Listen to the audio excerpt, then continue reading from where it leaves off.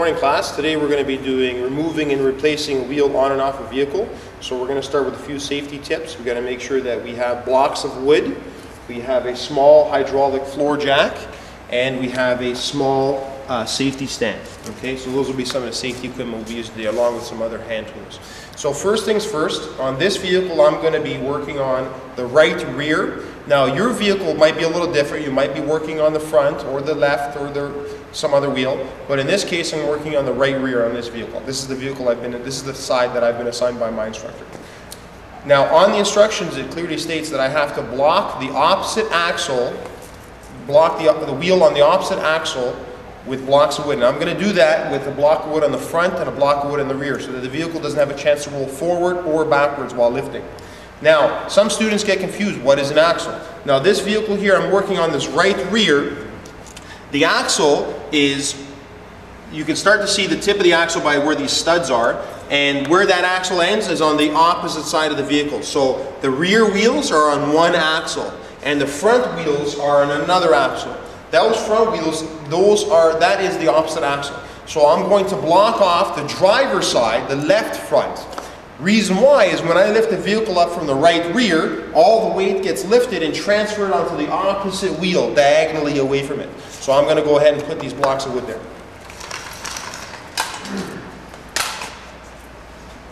So I'm going to put one on the back, in the rear of the wheel, and one on the front. Okay? So now the vehicle has no chance of moving rear or forward.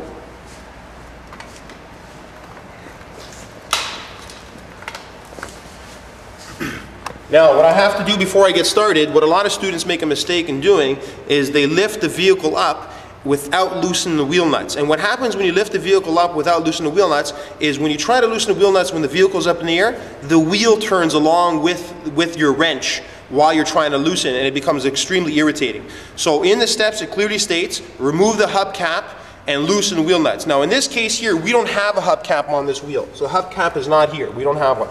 But the wheel nuts are.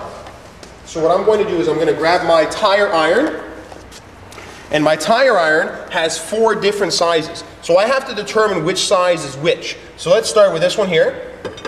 You can see here there's a lot of movement, a lot of play. That does not seem like it's the right size. Move to the next one. Doesn't fit on at all.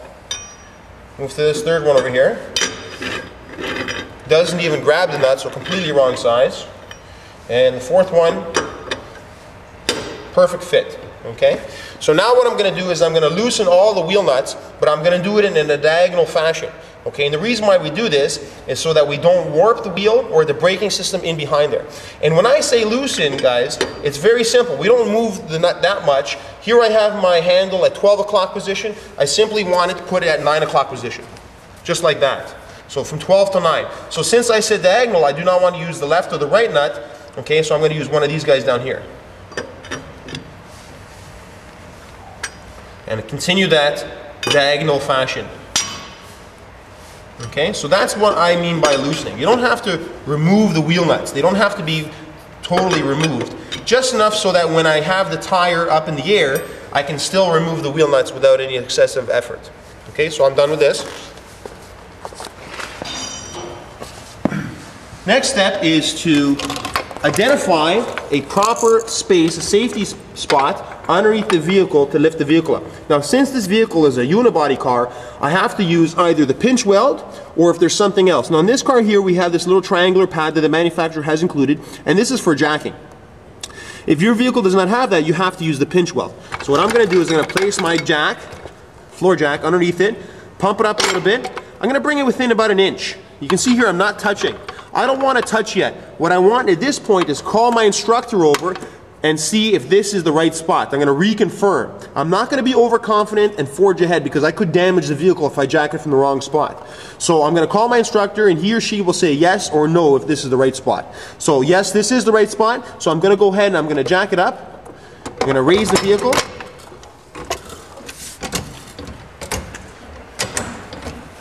You can see that the vehicle's wheel is lifting there.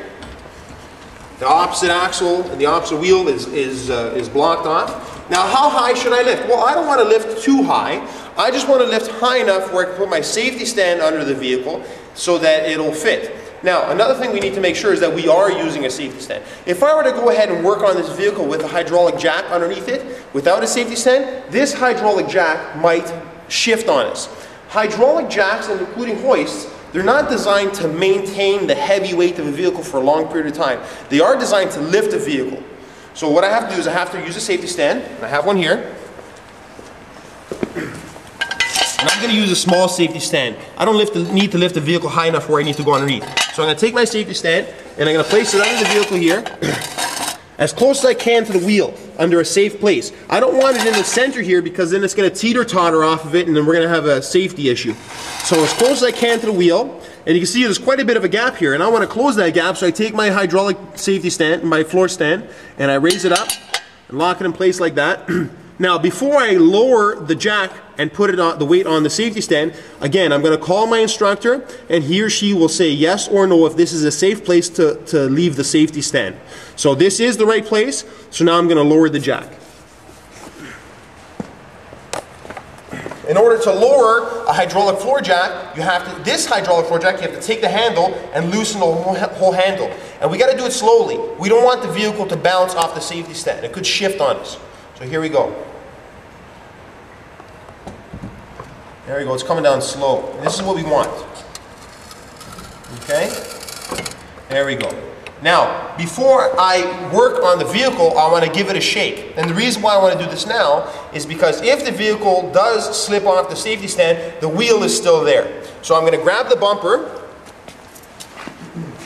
and I'm going to shake it up and down, and I'm going to shake it left and right. And if the vehicle slips, I want it to slip now before I work underneath. Okay? And you can see that the vehicle is safe. So now I can continue on and loosen my wheel nuts.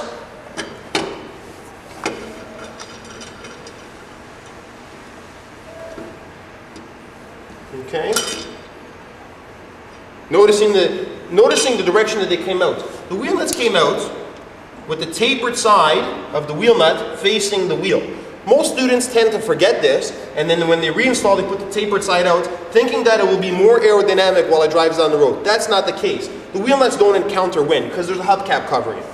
So I'm going to continue on loosening the wheel nuts, and I'm going to place my wheel nuts in a nuts and bolts cup so I don't lose them. Okay, so here's my nuts and bolts cup, and I'm going to place my wheel nuts in my nuts and bolts cup. So that way the nuts are not on the floor, and they can't be kicked around and fall into a sewer or something and lose them. That's happened quite often. I'll place them in there in a safe place. Remember, always using a crisscross pattern when loosening the wheel nuts. So I started with that one at the top, and I moved diagonally away from it in a star-like pattern or crisscross-like pattern. Okay, that's pretty simple. And you can see how easy this is. Okay, put them in the cup.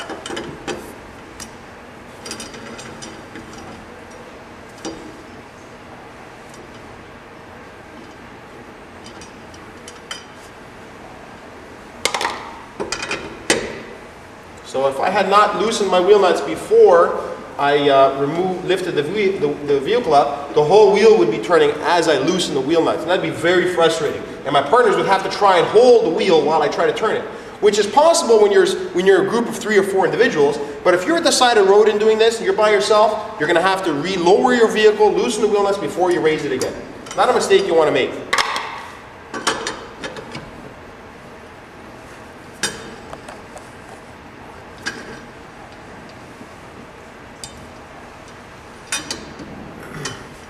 So once I have all my 5 wheel nuts and my safety, my little nuts and bolts cup, I'm going to place it to the side. I'm going to place my tool on a tool cart or a bench, not on the floor because tools are expensive.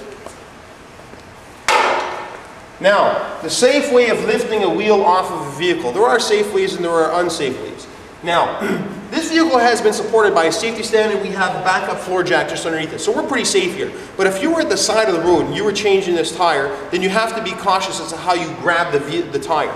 Now, those little jacks that come with the vehicle are not exactly the safest thing, but they are efficient in keeping a small amount of space taken up in the trunk. So that's why they have them. So when I lift the vehicle up, when I lift the tire up off the ground in the shop with a safety stand, you can pretty much grab it any way you want to pull it up. But when you're at the side of the road, you have to be very cautious. If I were to lift the vehicle or take the tire up this way, and if the jack were to slip, my hand on the bottom half of the tire would be crushed by the weight as it hits the ground, And my top half of my hand, since the suspension would compress and the wheel would go up into its wheel well, I would probably break my wrist. So that's not fun. Same thing, if I grab the tire from directly 9 and 3 o'clock, well, if the tire were to hit the ground, if the jack were to slip and the tire were to hit the ground, then I would scrape my hands against the fenders or the quarter panels. Again, not so fun. So you have to come down here and kind of lift the tire off like you're a little forklift. Okay, so I'm going to go ahead and do that. There we go. Now I successfully removed my wheel, and I can examine it, and then I'm going to have to reinstall it. Now your instructor is going to have a task for you to complete while the wheel is off, and you'll have to ask him or her for what that is. Now I'm going to go ahead and I'm going to reinstall my wheel using my little forklift motion here, lining up the studs in the holes of the wheel, placing it all the way in, just like so. I'm going to take my 5 wheel nuts.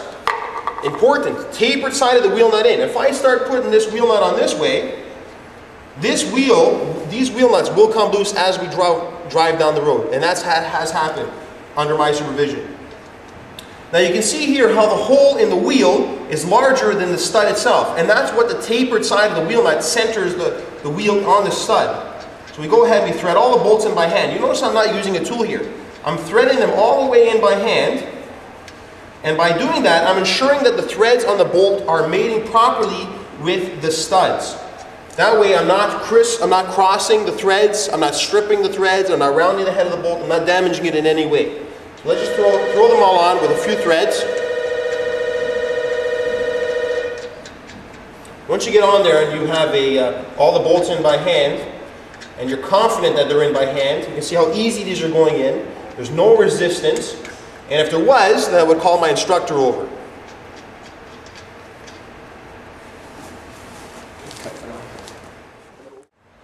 Okay students, now I've thread the nuts and bolts in by hand, so now I'm going to grab my tire iron and I'm going to put them in as far as I can and snug them down. Now remember, I want to put them down pretty snug as I can, so that when I lower the vehicle on the floor, the weight of the vehicle is obviously clearly supported by this wheel. You know, a quarter of the weight of the vehicle is supported by this wheel, and it's got to be snug. It's got to be safe. Okay, we can't have a loose wheel. All right. So let's go ahead and snug these down. And of course, always a star pattern or a crisscross pattern. Okay, guys. We don't want to warp the wheel or warp the tire or the braking system in behind there. Very important, guys. So you can see here I'm snugging them down. Not too tight, you know, but enough that the wheel will not shake. Enough that the wheel is not loose. Go ahead, I'm going to snug them all down here. I'm not manhandling it on there, okay? You see there? There we go. A little snug, a little burp on every nut.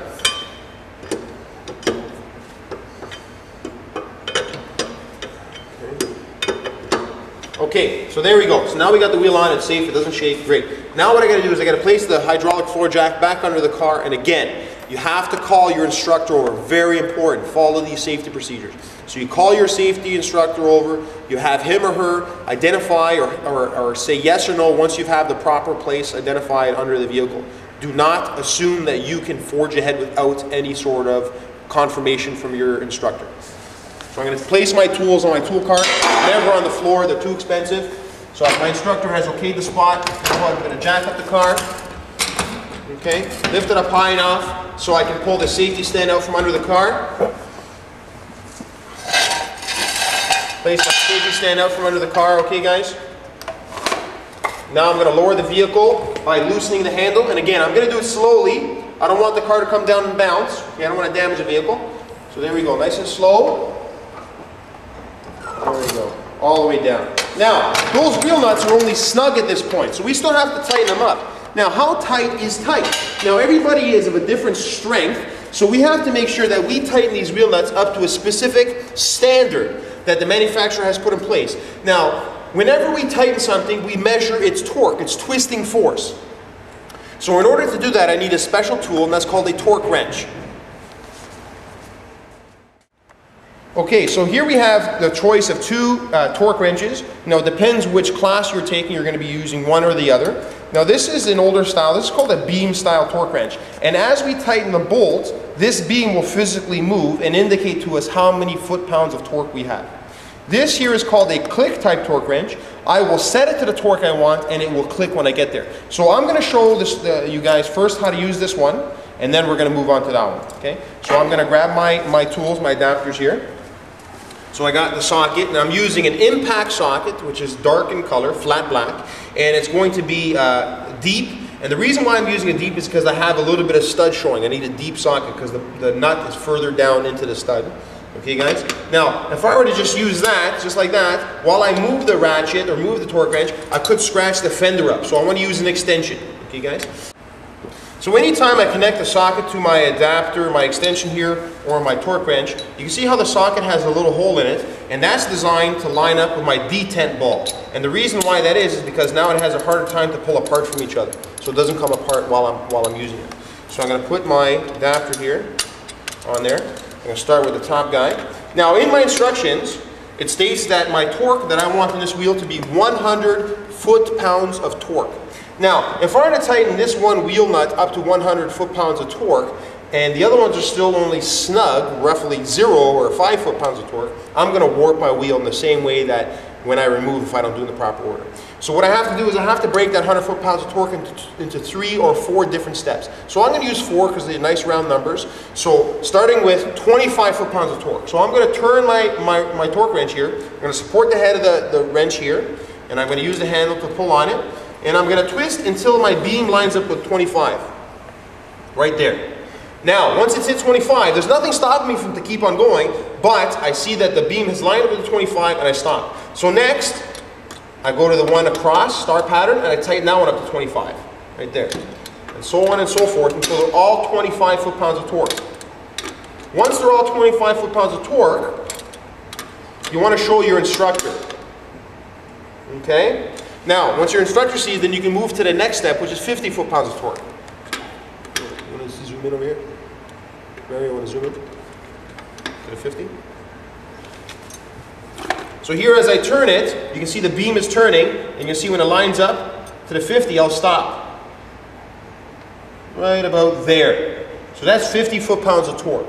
So now I'm going to move on to the next one, and tighten that one up until it says 50. Right about there. You can see there that's 50 foot-pounds torque, which is the marking in between 40 and 60. I'm going to do them all at 50 foot-pounds.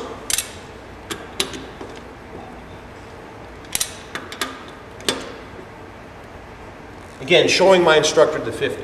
So now that I've done that, and now you guys have good experience with this, next step would be 75 with this one, and then 100. And I would show my instructor every step. Now, what I'm going to do now in this video is I'm going to show you guys how to use the click-type torque wrench, so we have experience with that as well. Again, using the same extension and socket. On a click-type torque wrench, I'm going to zoom in on this. On a click-type torque wrench, we have these numbers here on the beam, and numbers on the handle. Now, since I left off at 50, my next step is 75. So what I want is this 0 on the main reading line lined up with 75. Unfortunately, you can see here, there is no 75. We have 20, 40, 60, 80. On the other side, we have the other numbers, 30, 50, 70, 90. So let's line it up with 70 to start with. So I pull down my locking mechanism, and I rotate my handle until the 0 lines up with the main reading line, and it's lined up with 70.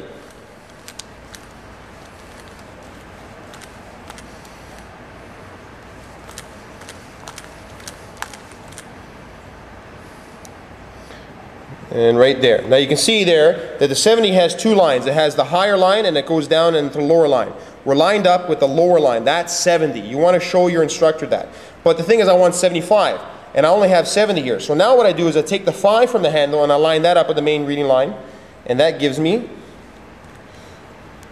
75. Show your instructor that you've achieved that 75, and let's go tighten the wheel nuts. I place it on there. Support the head of the torque wrench, and turn until I hear it click. Okay? Now, there's nothing stopping me from continuing to turn this ratchet, but I know that once it's clicked, that's 75 foot-pounds of torque. I want to stop. So I'll move to the next one.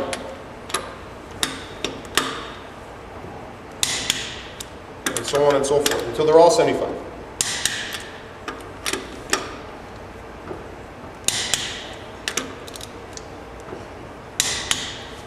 Now once I've hit them all at 75, show my instructor, and then I move to the 100. So again, lower my safety lock, twist the handle until it's 100. Show my instructor that it's 100. So the zeros line up at the 100 and it's the lower line of 100. Show my instructor that. And then go ahead and torque the wheel at 100.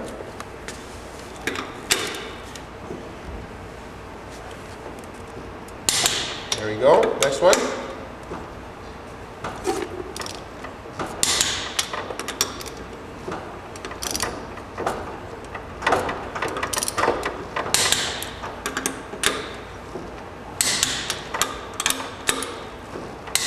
There we go. Now, show my instructor that I've clicked at 100, and once that's done, you have to, very important, students, is you have to take this torque wrench and you have to bring it back down to 0, all the way to the bottom. If we leave this torque wrench set at 100, and I put it on the tool room wall, and if I don't use it for a couple of days, it will no longer be accurate, and we'll have to throw it out and buy another one. That's it. Put everything away.